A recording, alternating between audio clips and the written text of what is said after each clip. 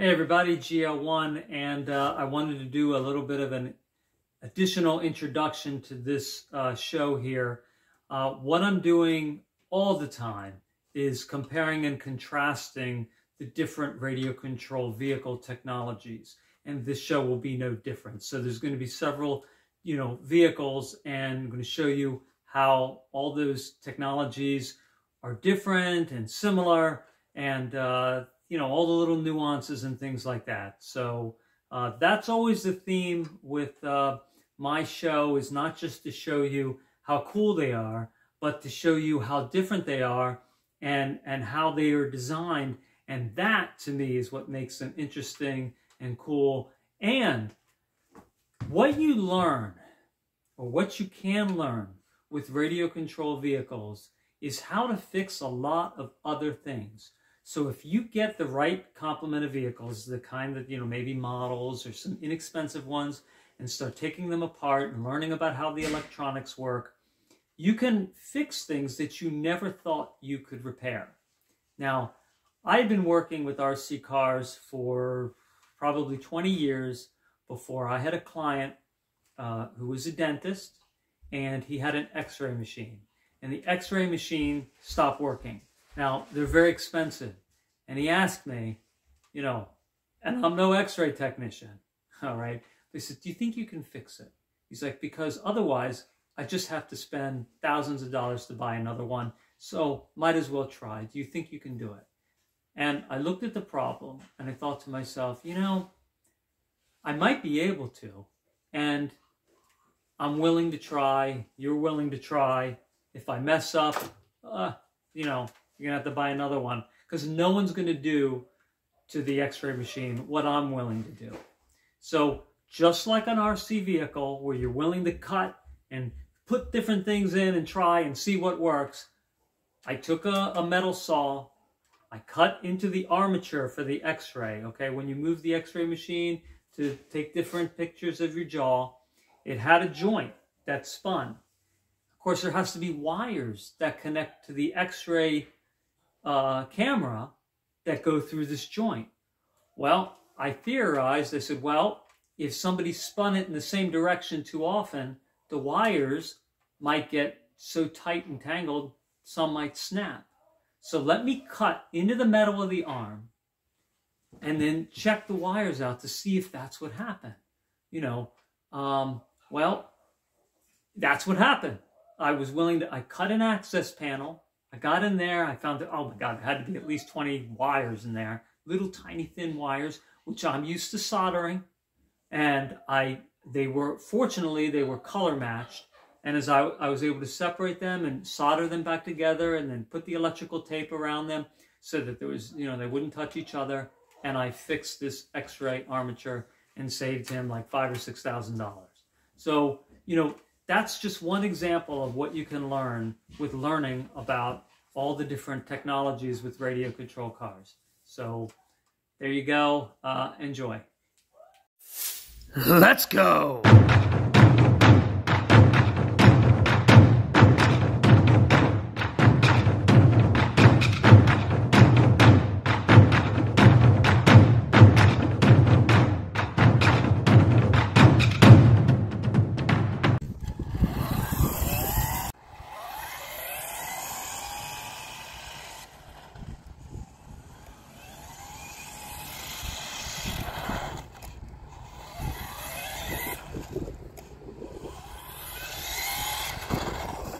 Okay, hit pause. Or still.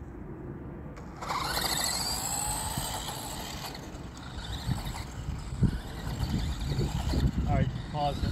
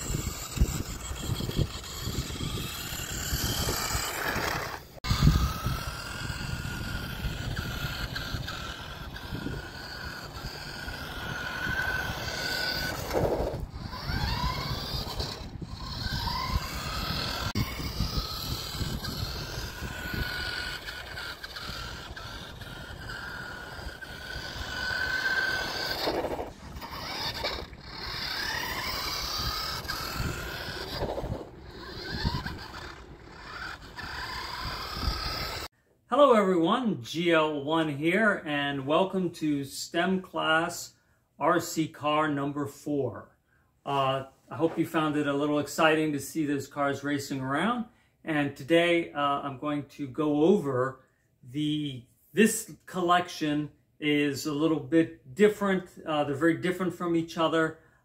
There's some unusual things going on, and why did they do this, and why did they do that, and what worked well, and what didn't work well. I've modified some of these vehicles, and I'm going to go through a little bit of the technology on that. So the first car we saw racing around was this one right here, right? And it's fast, does not have a lot of torque though. So it takes a little while to get up to speed, and that just would depend on how the gearing is and also how the voltage regulation or the current, how quickly that it's getting the current from the battery into the vehicle. And this is where it gets interesting. So I have it here. This is one of those Lexan plastic bodies. They're very flexible, very tough. You can run it into things and it doesn't crack too easily. Because of the flexibility. They're painted from the inside, so the outside really has nothing on it, so the scratches doesn't scratch the paint off because the paint is on the inside. And so that's kind of a neat idea, to get these Lexan bodies instead of the old hard plastic ones like this. I like the old hard plastic though, because it's more like a toy, whereas this is sort of more of, I don't know, fakey thing. This body I had to modify. I had to cut the wheel wells larger because I had to put different tires on this, different wheels on it as well. And let me show you how this car operates. So, all right. So here's the chassis, all right, for this car. And the motor is right up in here. There's the air grill, so in there the cooling effect in there, and it has it on underneath too, so the air goes in, cools the motor down. My guess is that because this is not a high torque car, it will not require a lot of heat sinks. It's not going to. It's meant to run longer rather than more torque. Now, one of the first things that's really unusual about this car is the battery. Okay, so let me show you that here. This is a Black & Decker lithium 20-volt drill motor, or any other Black & Decker products. You can put this 20-volt battery,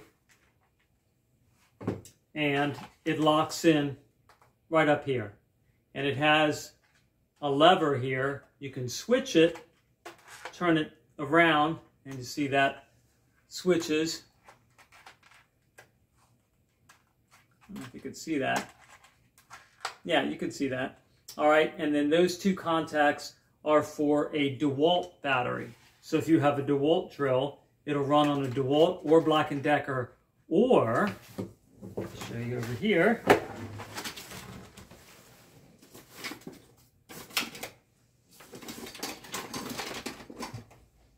came with kind of a fake DeWalt battery. So this looks like a DeWalt battery. It fits on in the same way. It just connects up on top like that. You rotate that lever around.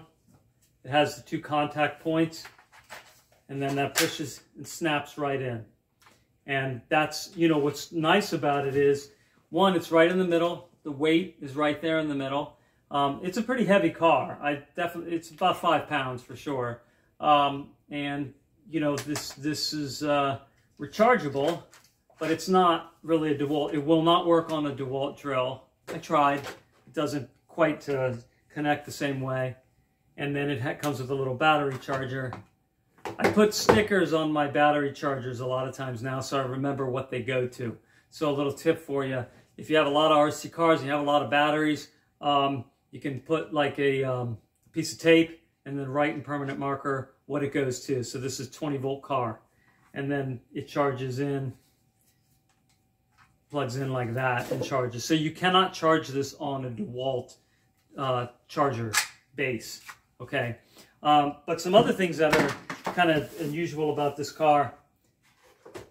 All right, these are not the original wheels and tires. So in the front, these are Radio Shack type.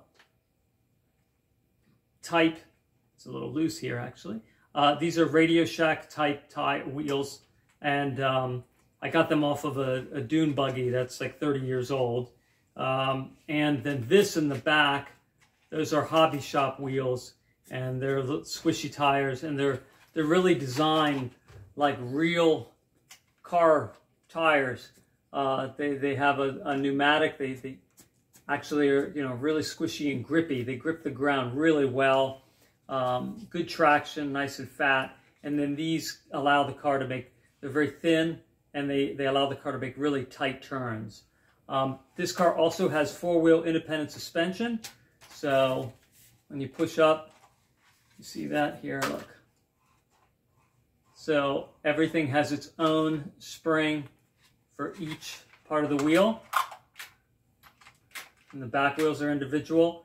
It has a differential. So you spin one, the other one goes in the opposite direction. And it has the dog bones. So you have your motor here going to a transmission that goes out to those metal dog bones that spin, and then they spin the wheels. And of course, when it's powered, the motor is spinning both wheels in the same direction. It's not that easy to turn.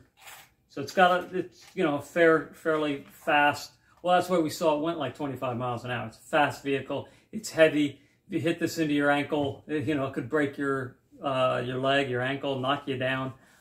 Has a nice foam bumper though on the front, which is good. No bumper in the back, so you know they're hoping you don't run it into anything. So really a special car for those features. Now the reason I had to put my own wheels and tires on is because this is what it came with. I saved these. I'm probably never going to use them. They're terrible. But here's what it came with. They are rubber, okay, but they're thin. It is a bit of a grippy rubber, but they really didn't allow the car to perform very well at all. It wouldn't make tight turns. It didn't have good stopping. So fortunately, I had this extra set of wheels around. I even tried just using these for the front, and really the hobby style wheels that I have are definitely better. So that's why I went with that. And also it is a 2.4 gigahertz controller. So we have our little tiny antenna, and this is your remote, which has no visible antenna. Pistol grip style. You can adjust the steering. This is your trim. You know, as we discussed in episode 3, you can fine tune the steering right in there. It does not have a fine tune for the accelerator. So you really just have to, you know, it's set up that it works just fine. What it does have is it has a digitally proportional steering that you might have seen in the video. You know, it can turn gradually, and digitally proportional speed, where it can go slower and then faster depending on how far you pull the trigger back. It also has a switch on here, training mode and advanced mode, to give it the full speed. So, you know, they were really thinking. I got this car probably for, I think it was like $40. It was $100, and it was a TJ Maxx, and I just waited for it to get clearance, because I figured, you know, I don't think anybody knows, not many people, there weren't many of them around, and I just figured, I don't think anybody knows how cool this car is. So I'm just going to wait for that to go down in price. So that's, it's a Mustang. So that's our Mustang body. All right. All right, another car that we saw racing outside was this car here, this Dodge Viper. And just like the real Dodge Viper, kind of disappointing. Not really as fast as the car looks. A lot of cars, Corvettes and Porsches, outperform the Viper in real life. Well, this is no different. But this had some neat features. One is when you, it has a 9.6 volt battery that goes in here, and it has lights that light up on the wheels. And that was kind of a neat thing. Again, though, it did not come with good wheels and tires. So I had to do something pretty unique with that. Now it has a Lexan body, so that if you crash it into stuff, it's pretty durable. But the back wheels were a hard plastic, and the front as well. So it really didn't grip the ground at all. It's fast enough that it would have so much torque that it would just kind of like, when you accelerate, it would just move off sideways and crash into something. It just really wasn't controllable. And the steering, it would power itself through the steering. So I got these wheels. I had just another, sometimes I'll buy broken radio control cars from, a secondhand store, and I'll take them apart and I'll save the parts for something. And it turns out that these wheels happen to be able to fit right on the front. And then on the back, what I had is I actually, these are the original wheels. Now, they're two different colors, right? Red and black, and I hate when that happens. But, in this case, I just gave up. I took the tires off of another RC car, and I fit them over the hard plastic that was on these. So that's how I got those tires on here, so it sticks to the ground at least. This car actually does have a suspension. It has independent suspension in the front, so you can push that down. And it's got a different kind. I'm going to show you up close here. All right, so if we look at this car, you see you have the springs right in front, right? You have this long shaft that goes through here, and then you have the armature, and you can push that up. I'll show you here. Right, and you push that up, and you can see the spring compressing, right? All right. This is another design. It's compact, and it's on some hobby cars. Now this is a $30 car that I think I got it for $20 or some $15 or something at Home Goods, after years ago, probably like 10 years ago. But everything is really cheap after the holidays. And but it is a neat design because it had the hobby style kind of sedan independent suspension springs in there. So there's a spring up in here, and I can push that down. And you see the little shaft up there? So it keeps everything tight, kind of like a real car. It doesn't need a lot of room to have a little bit of a spring there. And then in the back, you have it's just a single axle that goes all the way through. And you have your motor. There's your little motor there. But that motor does a lot of work. It's got a good gearing ratio, because it's pretty quick for a cheap, inexpensive car. And this car actually has 2 speeds. It has a gear box on it, and you have a lever. You see that white lever up in there? And you switch that over, and that switches to low to high gear.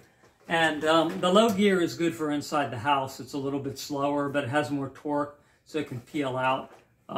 So I'm going to run these things inside and show you. And we'll also see the little lights that come on under the wheels. So at night, it's kind of cool. You see these blue lights shining through the wheels. So that's our Viper, all right? Now, there's a remote for that. This remote actually, this is the old style remote actually. This is the Viper remote, but because it's 27 megahertz, it can work for several other cars. So this is one of those remotes. You pull the antenna up, and I made a custom Lamborghini Countach. This remote can work for that, and it can work for a Silverado. I have a big Silverado monster truck, and if I remember correctly, I bought two of those Silverados because they, again, clearance, cheap. You know, when cheap meets worthwhile, I buy something and then I take it apart. And I believe I bought two of those Silverados, and I took the chassis from one. And in one of the episodes, I can't recall right now which one it is, but where GL1, me, is miniaturized, and I'm racing around with Claudine in the Monster High RC monster truck that I made.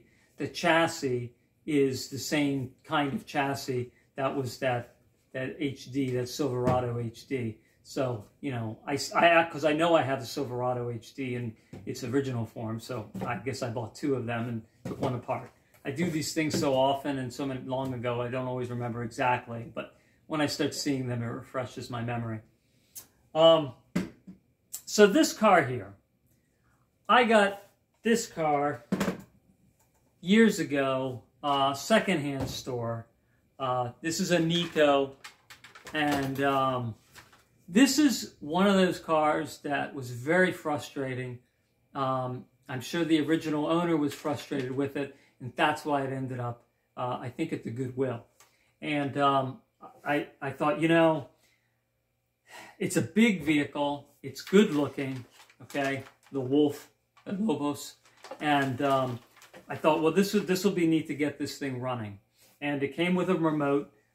This is channel 4, okay? So what that means, one of the things in electronics with some of these more advanced hobby or almost hobby style cars is they have remotes that have crystals in them, okay? So the crystals are different frequencies. This 27 megahertz can be integrated into the electronics in the remote as well as the car. Or sometimes it has a crystal that you can remove. So if you have, you could buy extra crystals, and if you had a car, like this is a channel 4 car, okay? Say if the car was channel 2, and I had a channel 2 crystal for transmitting, and a channel 2 crystal for receiving. They're different. You have to have a transmitter one and a receiving one. But oftentimes, the car then would have a place where you can pull the crystal out.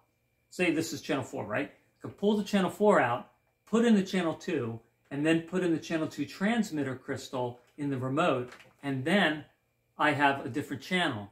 And why would you do that? Well, let's say I had a friend who had an RC vehicle and their car was on channel 6. And this was an original, well, channel 4, right? And this was a channel 4. And we wanted to race each other, but I had extra crystals. I could pull my crystals out, change them, and then we could race and we wouldn't interfere with each other. That's why. That's the difference. The 2.4 gigahertz frequencies that you now get, the remote lines up exactly with the car, and you won't interfere with anything else because there's so many frequencies out there in that gigahertz range that it's specific to that vehicle. Downside, lose the remote, car doesn't work, there's no crystal, it's integrated into the electronics, so now the car is just parts. You know, you could buy a whole nother set of electronics and change it. That's like $50, $60 venture, and then you have to take stuff apart. And I've done it, but you know, it's a lot of times it's like, why bother? So this has a crystal, so you would pull that off. You could pull this out and see, there you go. So take a look at this. So there's your label, and then underneath, see the pins? So the pins, and you can see, you see that metal thing in there? That's the crystals inside there. So that connects right into here. Push that down, it makes contact, and now the remote's ready to go. When I got this car runs on a 9.6 volt battery. So let me show you that here.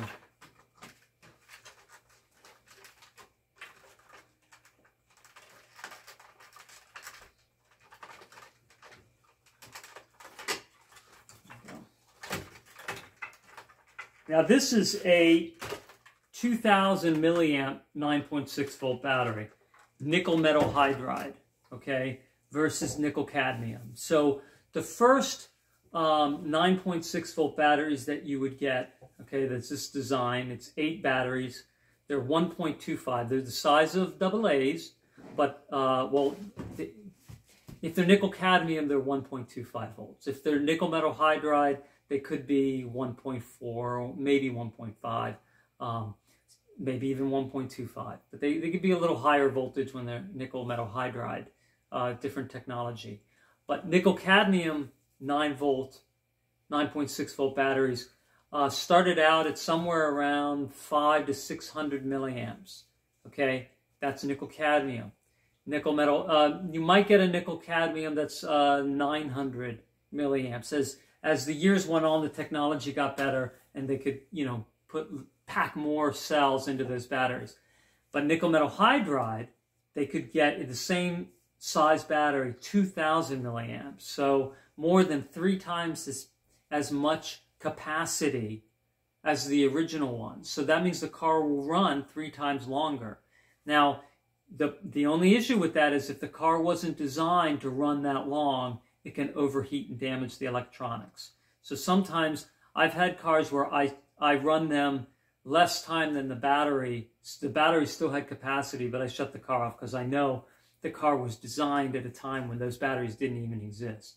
You also, even if the battery is the same voltage, but it's a higher current, it can deliver that current more consistently, and so you can actually get more speed even though the voltage is the same.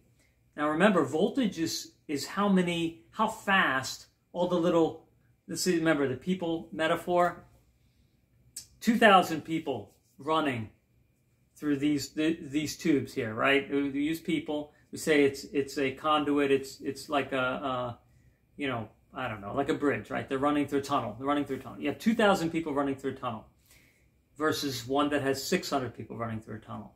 That's 600 milliamps. So you have 2,000 people running through, but they're running more consistently. When you have a technology like nickel cadmium, not only is it lower in milliamps, like how long it will run, but the power, there's a fluctuation to the power, a little higher, a little lower.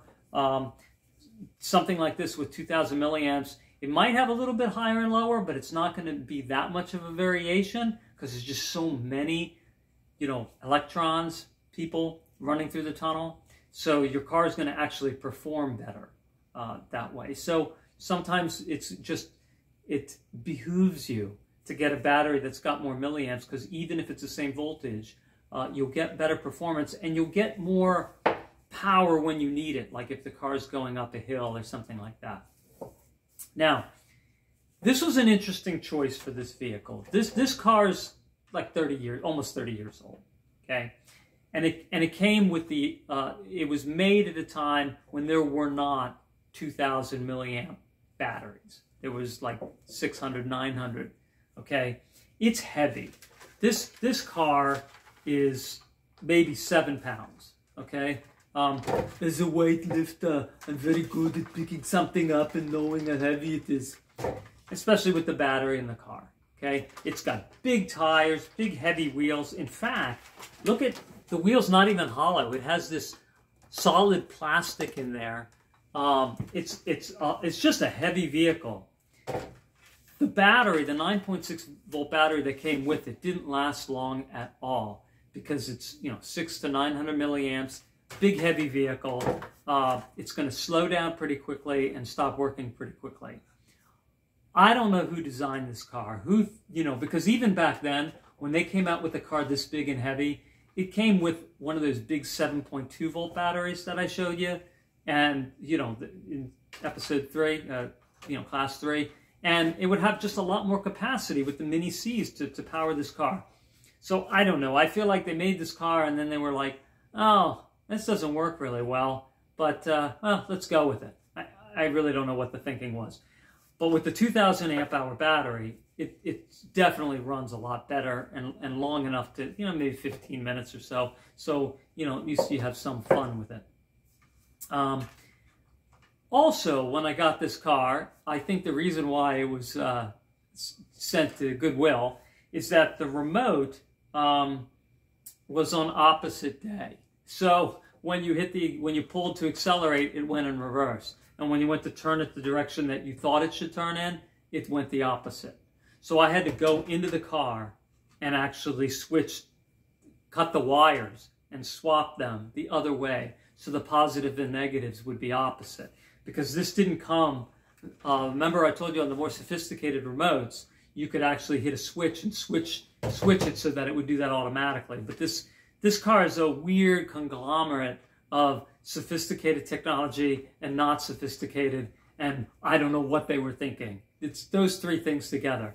So they obviously made a mistake somewhere in producing this car where it would do opposite, and I cut the positive and negative on the motor and a positive and negative on the steering servo, and I was able to swap them so that it worked correctly. So that was a thing as well. Now, another thing I like about this car is it has some heavy-duty features, and again, that's probably why it's so heavy. This in here, where the wheel connects, the wheel hub, that's metal. Okay, so it has a metal, see, you can see in there, this is metal. All right, and that's where the steering rod connects. And see that steering rod? It's a spring. So if it runs into something, it bends the steering rod without breaking it. So the interesting thing, it's got enough strength to turn the wheel, but if I try to turn it manually, you see how the other one doesn't turn? Because the spring gives. And you know, as I've shown you with the other cars, if I turn them, they both turn together, but this spring alleviates that. Now, they were probably thinking, well, the car is heavy, and if it's a kid running this car and it runs into something and hits the wheel, it won't break, you know, and that's true. The thing is as you might have seen outside, it's kind of slow. So it probably wouldn't break anyway because it's just kind of slow. So that's where it's interesting. It has these features like, okay, heavy-duty metal part. You have a steering rod that's a spring. The car's heavy, so if it were a fast car and it ran into a curb with the wheel, yeah, it might break, but it's not that fast. Also, this car is digitally proportional. So it has the slow steering and the adjustable speed in the remote control. It even has a differential here. So you know, so the outside wheel spins faster than the inside wheel when you're going around turns. So it's all these sophisticated parts that were on RC vehicles at the time that cost like $130, $150. But those came with the big battery. They went twice as fast. And they were even they were lighter and maybe even a little smaller than this. But I think this was a pet project that someone's like, I'm just guessing, but they're like, I made this car, I love it, I want to have all these features on it, but actually it doesn't perform that well. I have kept it, you know, it has the springs and suspension and everything, just like an expensive kind of hobbyish car. I've kept it just simply, really, to be able to talk about it. I wasn't necessarily talking about it to you guys, but just to have it as a showpiece to say, look at this weird mix of things that somebody made. So there you go. This is made by Nico, one of my favorite RC car companies that made cars for Radio Shack and Toys R Us. Sold a lot of vehicles through that. So, all right. So that's this guy here. Put that back. Let's see. This is, all right. There we go. All right. Now, the next unusual vehicle I want to show you is that skateboard. Now, here's another vehicle. This was a $60 vehicle that I got for $15 clearance. It came out. No one liked it, I guess. No one loved it. It just sat there on the shelf. Sat there and sat there and sat there for $60. Nobody bought it. It ended up even in Big Lots. So it went from like Toys R Us to Big Lots. I remember there was like a big stack of them, you know, and nobody was buying it. I got it, I think at Big Lots it was still like 30 bucks. And I got it for 15, probably, I think when Toys R Us was going under. And I go, you know, I'm going to buy this thing. I'm going to take it apart. And I'm going to use the chassis for something else. Well, I decided not to because it's really a great vehicle. I thought I wouldn't like the skateboard thing because it's not really a car. But I was wrong. It's really neat. So let me go through what this thing does. First of all, it goes 14 miles an hour. So that's really fast, especially for something that you get for $15. But even 60, that's pretty fast. And they're not lying about the speed. I mean, it really is that speed. And it's digitally proportional speed control. So again, you can go really slow or you can go fast. The steering is not digitally proportional. It just does one thing, all the way to the left or all the way to the right. Okay, so that's all right. So it's not that sophisticated. And I think one of the reasons why they didn't care is because if it flips over, which is hard to get to flip over, but if you do a lot of tricks and jumps with it and it flips over, it rolls on this and it will roll back up onto its wheels quite well. And I was trying to get it to flip over, but I couldn't even get it to flip over. But I've done it before, and it does a really nice job of getting back up on its wheels. It's got springs in the back, but independent suspension springs in the front. See that? I like these. I like it also when the springs are kind of at an angle like a real monster truck. I think that's neat. The tires are really grippy. They're real soft. They feel like they might have foam inside. I think they do because they don't make like an air sound, and they spring back a little bit harder than if they were just completely hollow. So that would be a kind of a sophisticated thing. On more expensive hobby cars, they put like a foam inside. I think this has that. You could take the wheels off. It has a little nut hub, that you can use the tool, take the wheels off, and I don't know, maybe you could get another wheel set on there. Sometimes you can do that, sometimes you can't. It's see-through, it's clear, so clear plastic, so you can actually see the wheels rotating, and you can see the motor over there. Good size motor. I think that's an RS360 or RS380, which is a pretty big motor. So they sort of go like 240, 360, 380, 540. So 540 is significant, like on that big car, on the first car, the Mustang, that has a big old 540 in it. But this is a pretty big motor, and that's why it goes fast. It has a battery in here. It has a 8.4 volt battery that you don't take the battery out to charge up. It has a switch here. You put it over on charge, and then it has a USB port, and it comes with a USB special wire to boost up. Now, remember, when you get a USB charger for your cell phone, it's 5.4 volts. You can put, if I remember correctly, it's a bridge rectifier in there to make, or no, actually, a bridge rectifier, I think, changes AC to DC. So when you have AC current in your house and you want to convert it to DC, that's a bridge rectifier. But you can have a transformer that will transform, let's say, 5.4 volts inside the wire. They have, I don't think I have one right here. Yeah, I'll show you later. So it has some electronics in there and a boost the voltage up so it can charge the 8.4 volt battery on that. So, and it's squishy, it's nice and springy. So, kind of a neat vehicle. You have your pistol grip remote. And like I said, digitally proportional speed control, but not steering. All right. Now, the last thing I'm going to show you here before we go is this vehicle. Remember this one? Okay, from show number 3. I took the body off of it, right? So it was like that. All right. So, 27 megahertz, you have your antenna, long antenna. And this is the battery pack that I strapped down to the vehicle. And the motor is on the side.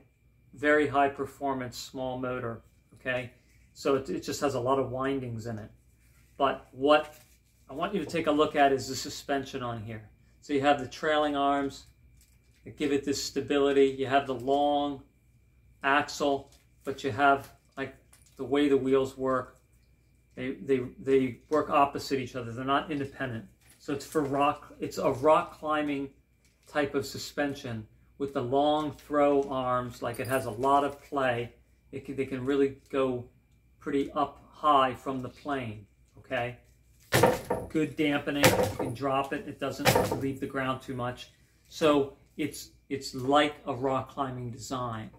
And we're going to see how that works, how that is like an actual rock climbing RC vehicle.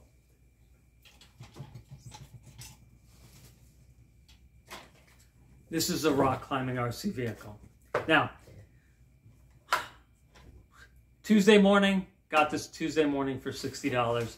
It was originally double the price. And this is made by Bandai, the people that make Power Ranger toys. One of the things they're famous for. So, this is, in some ways, the best RC vehicle I have.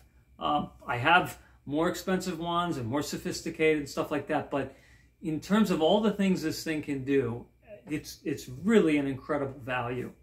It runs on a 9.6 volt battery, and what's neat about the way that it goes in, very efficient.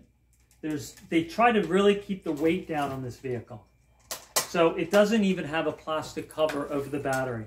It goes in, and in order to hold the battery down, it has just this little strip of plastic here that just snaps in, and that you have the battery fits in under like a sleeve here, and then snaps over top of the battery here and holds the battery. You don't even have a full piece of plastic covering it. And the good thing about that is it also keeps the battery cooler. So the battery is exposed to the air and can cool itself off, because again, if the battery is doing a lot of work, it also heats up just like the motors, okay? So this has a similar suspension.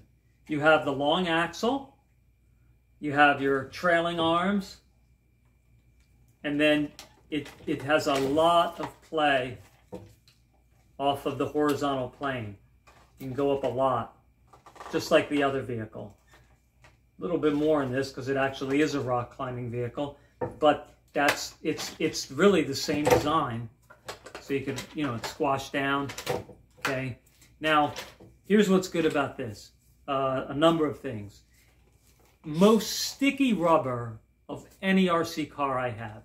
So if you ever look at those John Deere toys, that they're not radio controlled, but they're like for little kids, and they have like little tractors and stuff, and that sticky rubber on those John Deere toys, same rubber here, which is a fantastic idea because it really needs to grab the rocks and pull itself up.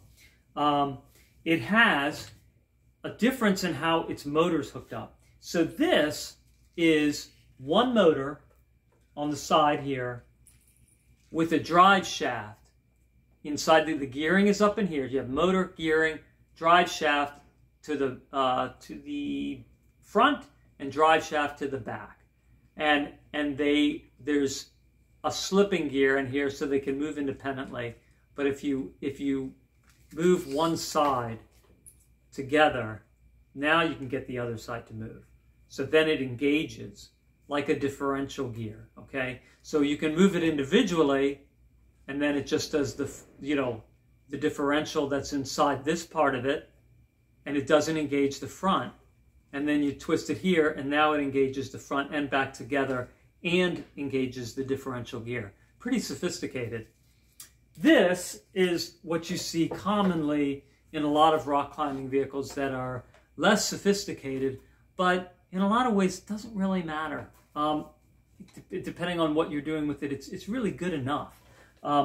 What you have is you have stabilizing arms here. You don't have a drive shaft because it doesn't have a motor that's up in the chassis here. Okay, just the battery and electronics. And all this is just another stabilizing arm. No drive shaft. It doesn't need a drive shaft because it has a motor inside this axle, and it has a separate motor inside this axle. So the front and back each have their own motor, each separately. Okay, kind of like a Tesla, right? You have the front motor and the back motor. You have it has a differential gear, and you can see the other wheel moves. Now, it's very tight. It moves it together. Oh, actually, you know what? I don't think this does have a differential gear. Let's try something. I'm going to show you something. This has 2 speeds. It has a gearbox for each motor in the front and the back. And right now it's in low gear, so it's so tight that it will not disengage. So let's see, if I put it in the middle, okay, they move both at the same time. Okay, so it actually has no differential, which is actually good for rock climbing.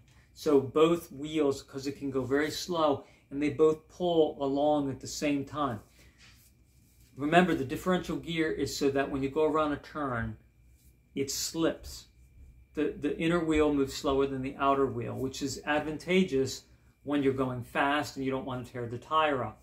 But when you're going up rocks, you want equal power to both wheels all the time.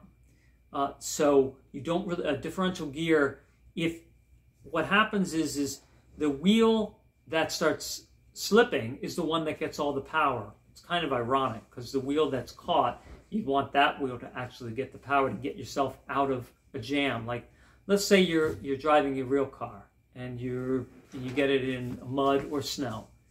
And have you seen it where, like, you're hitting the accelerator and the wheel that's actually in the dirt is the one, or the mud in the snow is the one spinning, which isn't helping you in any way other than burying the car further. It's digging itself deeper. You think to yourself, wouldn't it be great if the other wheel was equal and then you could kind of pull, that one is actually sticking to the ground better? Well, yeah, that's the downside of the limited slip differential, is that it does that, and it's not good for off-road. Better to have, if I remember correctly, it's called posi traction, where both wheels go together at the same time, and that way it can really push itself out of a jam. Now, the long throw, to be able to go up like that, obviously to be able to, take something like this, and you can see how twisty it is, right? So that way all the tires are in contact with the ground the whole time. And here's another thing that's really a neat concept with this. There's foam inside the tires, but the foam in the back is lighter than the foam in the front. So the front wheels, tires, are heavier than the back. And the reason for that is, if it's going up a rock, going up a hill, and you're getting to the top, you want the front tires, wouldn't it be great if they were heavier and then they could, push down more to pull the rest of the vehicle up over the hill? That's why, and this has that. So really, for $120 or even $60, what I got it for, fantastic. Because if you go and you get, little rock climbing vehicles that you get at, Walmart or Target or something, they don't have all that. This is really like a hobby grade vehicle, and the fact that it has the switch for the low and high gear, it actually goes about 11-12 miles an hour in high gear. And maybe like 4 to 6 miles an hour in low gear, but that's what you want, because it's a lot of torque. I mean, it can really climb a pretty steep hill in low gear. So I'm gonna, that's just what more do you want with the rock climbing vehicle? You have a nice Lexan body, very light. So that's my rock climbing vehicle. So I'm gonna shoot some video of this vehicle going over some stuff, and I'm gonna show you that at the end. So thanks for watching class number 4, and you're gonna see some of that video coming right up. All right, so here's my rock climbing truck in low gear.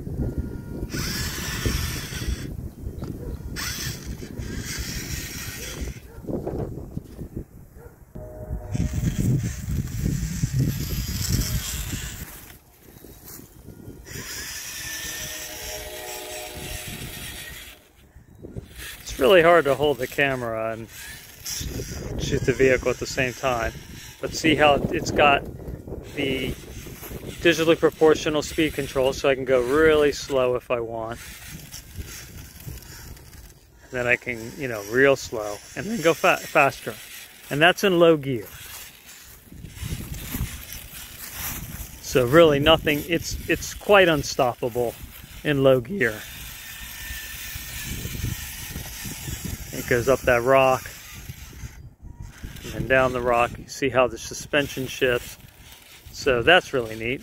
Now I'm going to put it in high gear and race it around a little bit. Show you the difference. All right, here we go in high gear.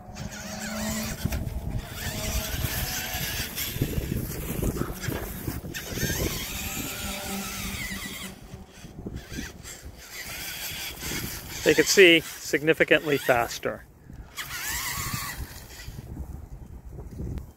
All right, and the last thing I'm going to show you here that I forgot to have on the table is the transformer wire to charge up the skateboard.